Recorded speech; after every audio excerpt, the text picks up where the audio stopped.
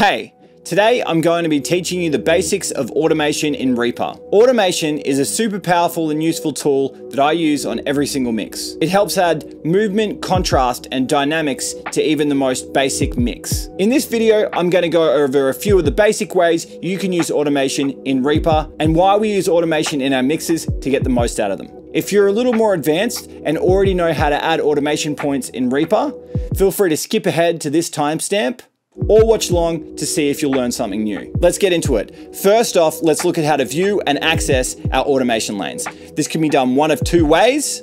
For example, to view the volume automation lane, it's as simple as hitting the V key. You can also click the trim button on the track and up pops a dialog box with all our currently available automation lanes. When you add an effect to the channel, more automation lanes will appear in this dialog box. Now that we know how to view our volume lane, let's learn how to add and delete automation points. First, while holding shift and hovering the mouse cursor over the automation envelope, up will pop an arrow. You can now add an automation point via left clicking the envelope. By default, these snap to grid. So if you've got snap to grid on, remember that they will snap directly to the grid.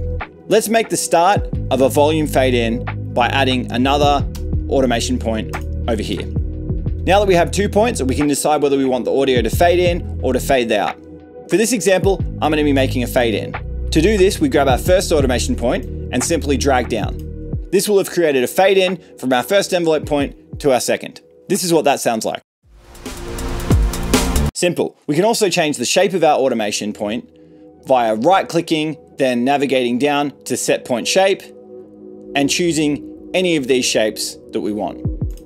This is super handy if you're experimenting to find the best sounding automation shape. Now, let's say for instance, we don't like our automation that we've done. We can either delete it or make it inactive. To make it inactive, we just navigate over to the track, hit bypass, and we've bypassed our automation. To delete the automation points, simply right click, creating a lasso, select both points, then hit Ctrl X or delete to delete the points. I prefer Ctrl X because I have to move my hands less and it's a faster shortcut. As an additional note, if we have multiple automation points on our track, we can delete them all simply via double clicking on the automation lane on the track, then Ctrl X or delete, and it'll delete all of them at once. This is the most basic way to use volume automation in your mix. Let's take this a step further by using volume automation to add energy and suspense to our mix. Let's use this chorus for an example. Say we would like to make our instruments stop so the vocal tagline has some time to shine. First, we're going to make a selection around the area we'd like to automate by clicking and dragging our timeline. Then we're going to click the little wheel on the volume lane on the track. Now that's automatically added an automation point at the start and end of the selection. Then we simply click in between the two automation points and drag down till the audio is fully muted. Let's hear what this sounds like with and without our volume automation. Without it. With it.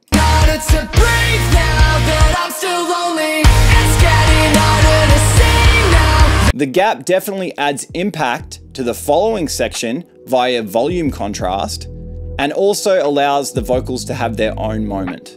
Using this same technique, we can automate the volume, pan, or any other parameter for whole sections of songs.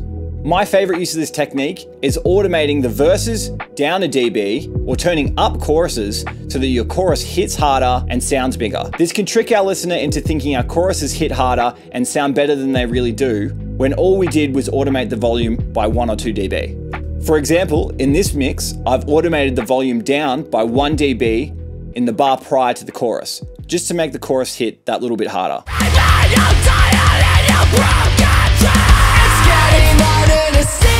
This is a great technique to use in rock and heavy music, as everything's already on 10, so you don't really have anywhere to go.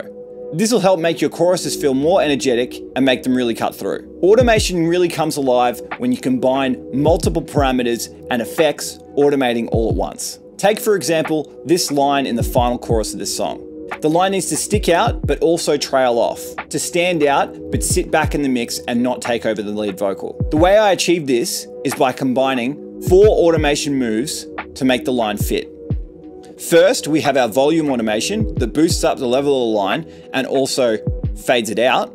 Second, we have pan, that's panning the line from left to right to make it feel like it's wrapping around your head. Third, we have our reverb time automated towards the end to create a luscious tail. And fourth, we have the wet dry mix of the reverb going to 100% at the end of each line. Let's see what the line sounds like with none of the automation.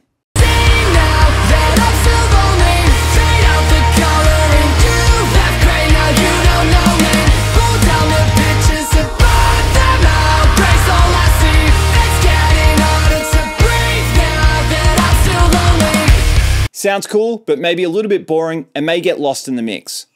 Let's add back our automation.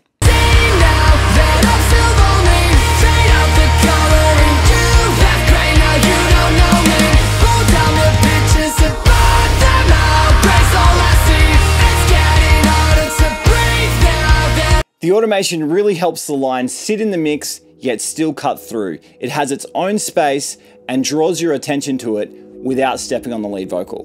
The way I've automated the time and the wet and dry of the reverb is by clicking the trim button on the track. Up pops this very daunting dialog box. Now, as a new user, this can look way too daunting and like an absolute nightmare, but once you use it a few times, it gets way easier to navigate. Two really good tools in this dialog box are the highlight and the filter. For the highlight, we just type in the effect parameter we'd like to highlight. For this, we'll go with time. Then scroll across till you see time highlighted on the effect that you wish to automate. Next, you can also use filter. Simply type in the parameter you'd like into the filter section of the plugin you'd like to automate, and it will filter just to show that parameter. For instance, all I can see now for reverb is time. Those two tools make it way easier to navigate.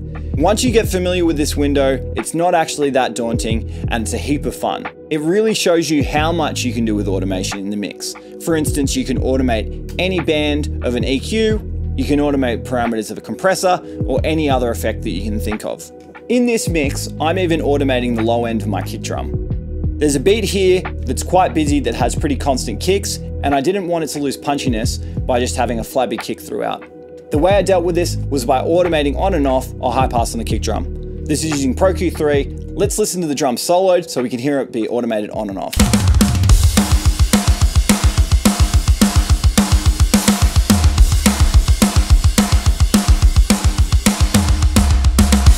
It's a subtle effect, but adds a heap of dynamic to the sound. These little moves will add more energy to your mix and make your mixes overall sound better due to contrast. A good thing to think about in your mixes is if everything's at 10 all the time, then nothing's at 10 at all. Your perception of something being punchy or being loud is due to other things being quiet. Using automation can help you make the punchy parts punchier and the quiet parts quieter. A common volume automation move I'll do is turn up the kick 2 to 3 dB on the start of a new section or on a kick that I really want to punch through. This adds dynamic to the kick performance while keeping things consistent. Automation is also an awesome way to achieve effects such as vocal throws, delay throws, reverb throws, or any other effect throw. For instance, in this song, I've got the vocal being sent to a tape delay to do a delay throw. This is also combined with a reverb throw so that the vocal has a long tail. Let's listen to what that throw sounds like. I'm sick!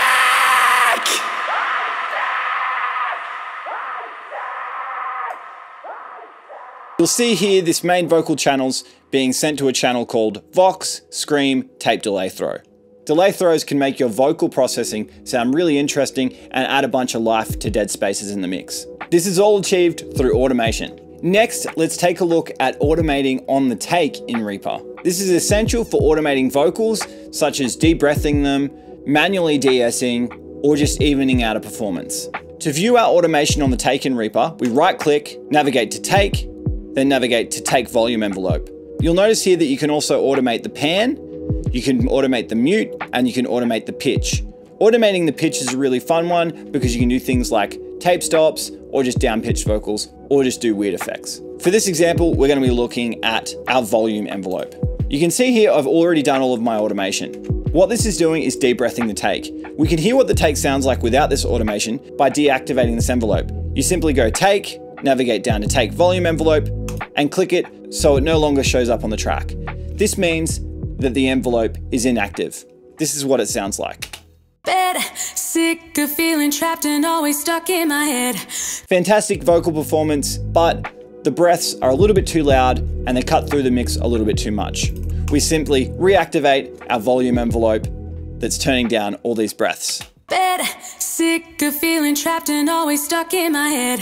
Crying on. As you can hear with this, I haven't turned them all the way down. They're still a tiny bit there, but no longer anywhere near as loud as they were before. Another good effect to do with automation on a vocal is automating down the top end. Say you've got a soft section in a song and you don't want the vocal to be that in your face, you can simply automate an EQ to take off the high end of the vocal. When automating in Reaper, if you look in the trim dialog, you'll see that some of these parameters say pre-effects. This simply means that this is happening before your effect chain. The main reason I automate pre-effects is so that my processing on that channel is a little bit lighter. Say for instance, I have a compressor on my master bus and I don't want it to pump or react as much during a certain section. I'll simply turn down the volume pre-effect, aka before the compressor, to achieve this. This can mean that when your chorus hits in, the compressor really kicks in and adds punch to your mix. You'll also notice in this mix, I've done a volume automation pre-effects and post-effects. This is because I both wanted to compress and limit less before the effect and be quieter after the effects. I can only stay a while. Can't keep living in denial. They think that I'm a bad bitch, but really I'm just savage.